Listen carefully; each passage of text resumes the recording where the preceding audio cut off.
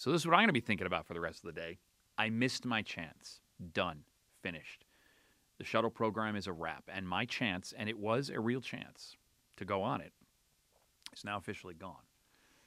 Maybe that's not an appropriate headline this morning, the last day of the last mission of the shuttle program. It's not about me, really, but let me tell you a story.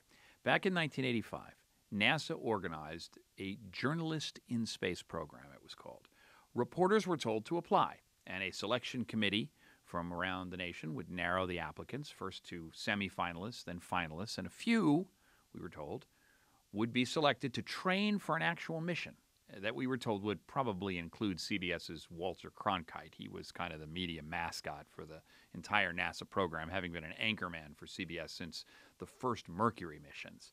But hey, Cronkite can come? Sure. Even if there was no chance or we'd have to go with Cronkite, whatever the chances, go for it. So I applied. So did thousands of journalists.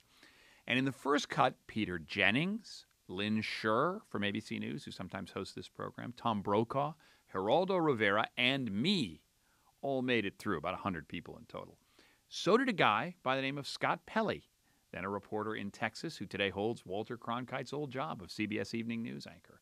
Also Mark Bowden of the Philadelphia Inquirer, who would go on to fame to write that book Black Hawk Down about Somalia more than a decade later. Really good company, don't you think? But the next cut was rough. From 100 names down to about 40. Bowden, Pelley, and Geraldo were out. I was not looking forward to training with Geraldo, so I was a little relieved there. But to my amazement, I hung in there. So did a science writer by the name of Timothy Ferris. The New York Times writer John Noble Wilford made it, as well as physicist Marcia Bartusiak and a smart young fellow by the name of Roger Rosenblatt, then at Time magazine.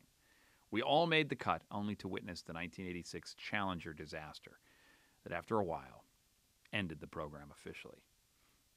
There was always hope, though.